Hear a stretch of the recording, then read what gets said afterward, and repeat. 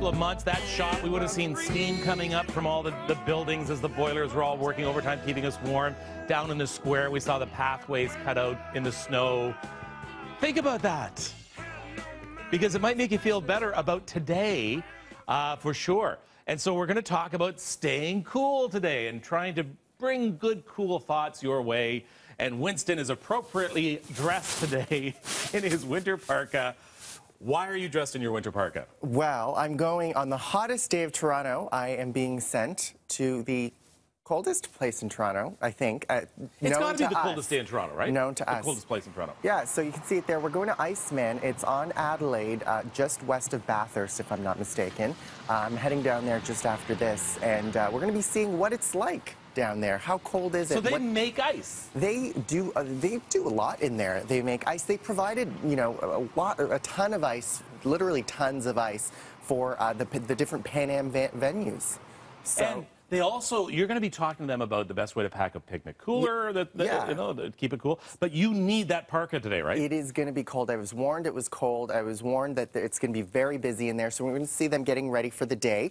And yeah, they're going to give us some tips and news you can use. They're going to give us tips on how to pack that cooler for the cottage and just ways to stay cool. Back in the day, kids, before there was electricity, they would spend the winter on Lake Simcoe cutting out huge chunks of ice and having them brought to Toronto in horse-drawn sleighs, and the ice would be stored to be used on days like this in the summer. You said that was when you were a kid? No. Oh, I just read it somewhere. Oh, okay.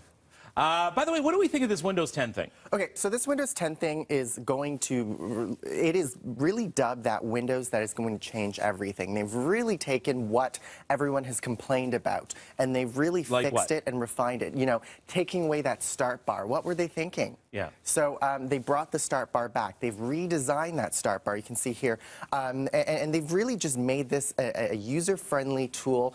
They've brought in the apps that people do like and love. So they've really merged together. They've taken what they've learned from other operating systems, cough, cough, Apple, and they've really integrated that into the system. They're bringing Cortana, which is the Siri of Microsoft. Where did they get the name Cortana? I don't know. I don't know where they got Siri from either. Okay. So they're bringing all these different features here, and it's going to make it a lot easier. They're doing gradual upgrades, too, so you're not going to have to run out and buy a new software every few years now. So you're going to always have the latest. All right. Button up is Goodbye. Cold out there.